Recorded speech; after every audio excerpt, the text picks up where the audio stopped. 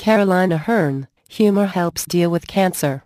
Comedian Caroline Aherne has spoken about how brilliant treatment and a sense of humor have helped her as she has battled cancer 3 times. The royal family and Mrs. Merton star gave a speech at a conference to improve cancer care in Manchester. She said, "My brother and I were born with cancer of the retina. My mum told us that only special people get cancer. I must be very special because I've had it in my lungs and my bladder as well."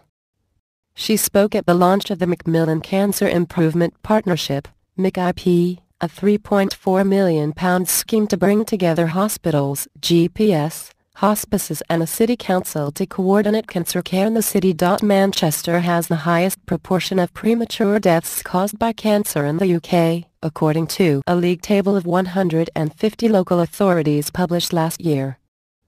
A year ago, research showed that cancer survival rates in the city were 25% below the national average.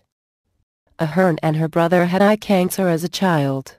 She was later treated for bladder cancer and, last month, she revealed that she was recovering from lung cancer. The 50-year-old star praised her Macmillan nurse, who she said was, like an angel, for the support she had given after the diagnosis.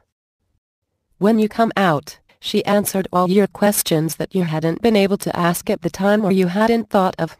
It's as worrying for the family when cancer hits as it is for you. She was great with my mum, she explained everything.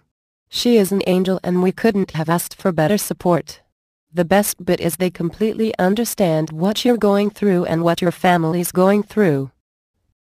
The other thing that gets you through, I've found, so many funny things happen when you're in there and, looking back, you do have a right laugh with the nurses.